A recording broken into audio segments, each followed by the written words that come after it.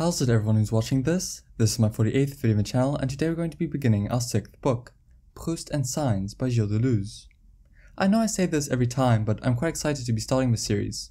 I feel that this book often gets unfairly brushed aside in favor of its philosopher-based monographs, even though it outlines many of the ideas that would come to define as solo metaphysical treatises of difference of repetition and logic of sense, along with his work with Guattari.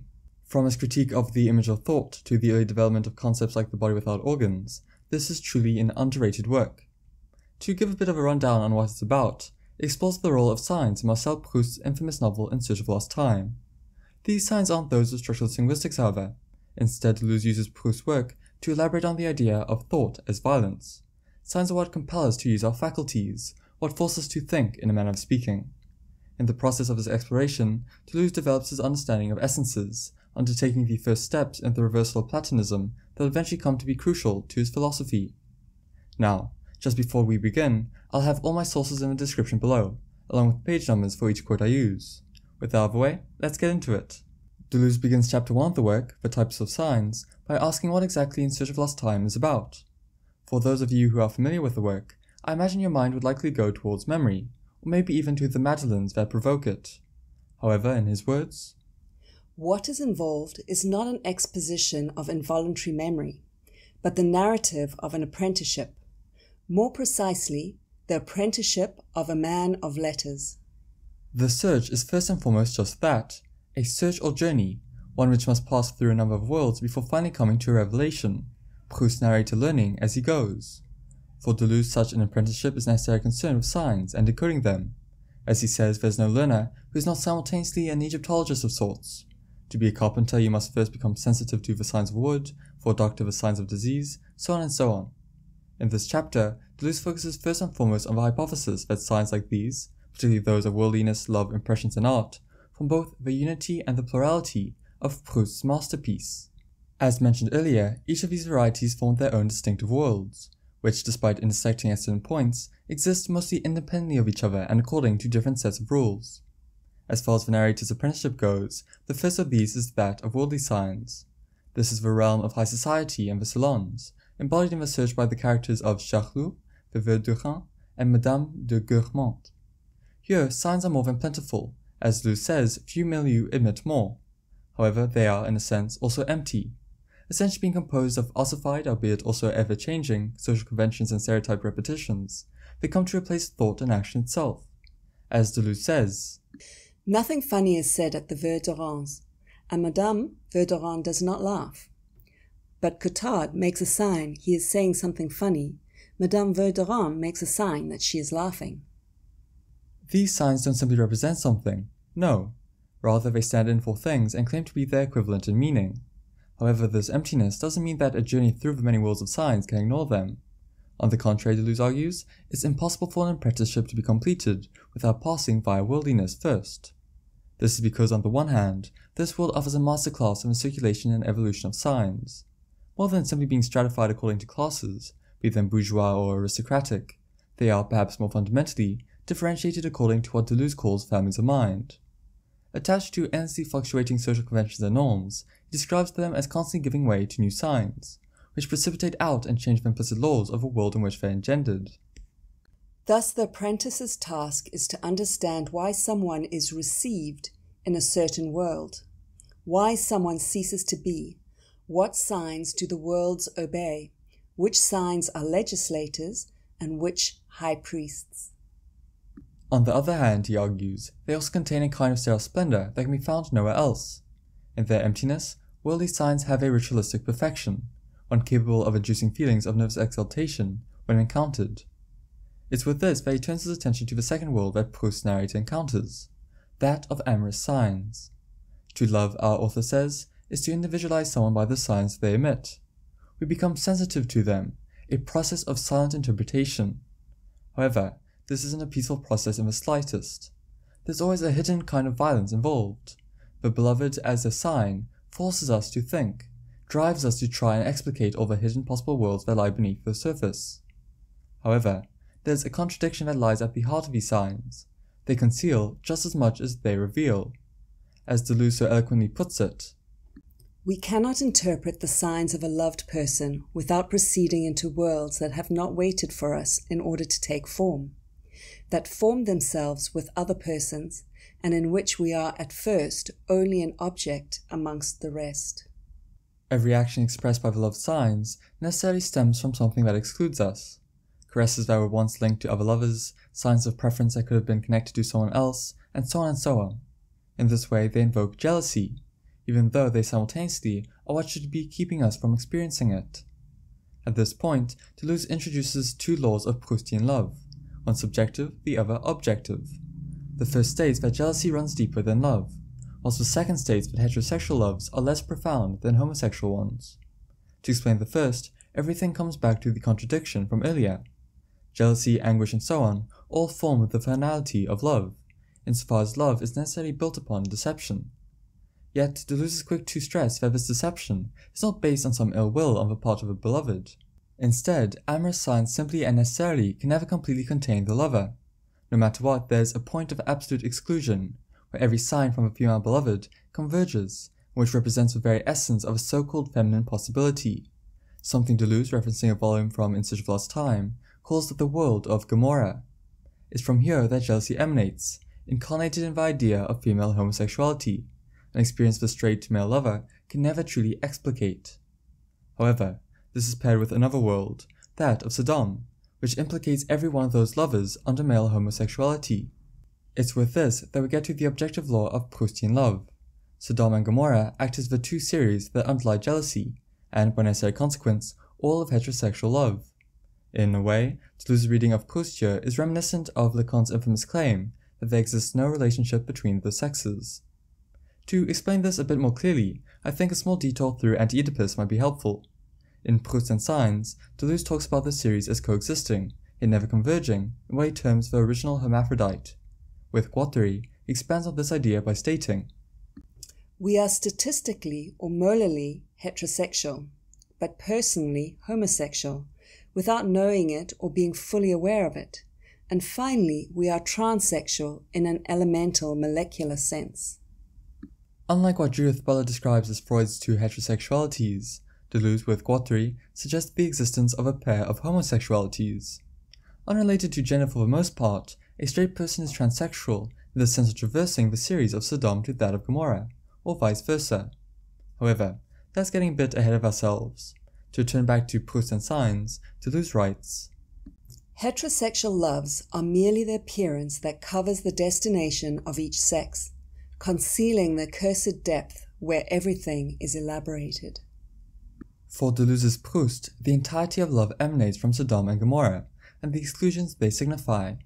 As such in heterosexual love, jealousy always runs deeper in the sense that it will always be impossible to go far enough, to truly understand the beloved, even in spite of the forceful nature of the thoughts produced by amorous signs. On this rather somber note, we get to the third world of a search, that of sensuous signs. Here the emotion associated with their experience is not one of anguish, like in the case of the signs of love, nor exaltation, like with the signs of worldliness, but rather a strange kind of joy. Moreover, what must be explicated is not the object that emits the sign itself, but rather something distinct or other to it. We can see this in probably the most famous scene of the search, where the narrator eats a madeleine and is brought back through time to his childhood home of Combray.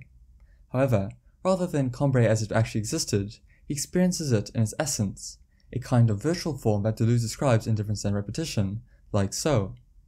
Combray reappears, not as it was, or as it could be, but in a splendor which was never lived, like a pure past which finally reveals its irreducibility to the two presents which it telescopes together. However, as he goes on to relate, Proust saw the Madeleine as a failure, pointing towards another, ultimate stage of interpretation. In Deleuze's reading, sensuous signs still fall short of being truly adequate signs. The reason why lies in their materiality. They are unable to capture the true ideal eternity of Combray, Venice, Balbec, or any other of the many examples he lists from the search. This is firmly contrasted with the final world of the narrator's apprenticeship, where we find art signs, the material and ideal. It's only in them that we can find essence with a capital E, allowing us to color all the other varieties with aesthetic meaning and, to borrow directly from the text, imbue what's still opaque in them. This transformation is particularly evident in sensuous signs, since it reveals the ideal content that was hiding in them all along. However, ending the chapter, Deleuze doesn't spend much time on what these signs look like, simply stating, "We have not yet defined them. We ask only the reader's concurrence that Proust's problem is the problem of signs in general, and that the signs constitute different worlds."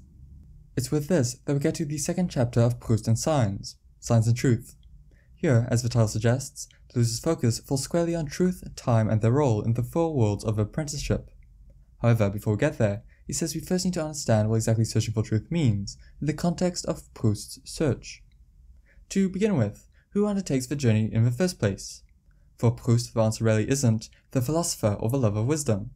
In fact, he goes as far as to say that there is no such thing as a natural desire or will for truth. This is because, to borrow from difference and repetition once again, thought is primarily trespass and violence, the enemy, and nothing presupposes philosophy. Everything begins with Misosophy. To give some context, Misosophy here refers to a hatred of wisdom. Signs disrupt the peace and make us think. We have no choice in the matter, the violence forcing us into action. Closely linked to this is the development of those signs, which thus have a temporal dimension, through which they are explicated. Time itself is plural, in the sense that it unravels in a number of distinct ways, something explored in the final systemization Proust undertakes in the final volume of the search, Time Regained. Using it, Deleuze explains that each type of sign has a privileged line of time that defines it. For example, time wasted characterizes worldly signs, time lost is linked to love signs, and so on and so on. However, this isn't to say that they only work in one register. He's careful to stress that just because they aren't as important, other temporal structures don't also implicate signs outside their specific focus. To borrow from his own words, "There is also the pluralism that multiplies the combinations. Each kind of sign participates in several lines of time. Each line of time mingles several kinds of signs."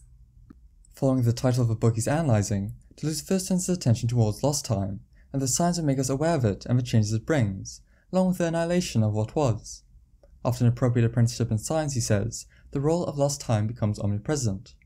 For example, worldly signs are, like we went over earlier, always change and alteration. Fashions come and fashions go.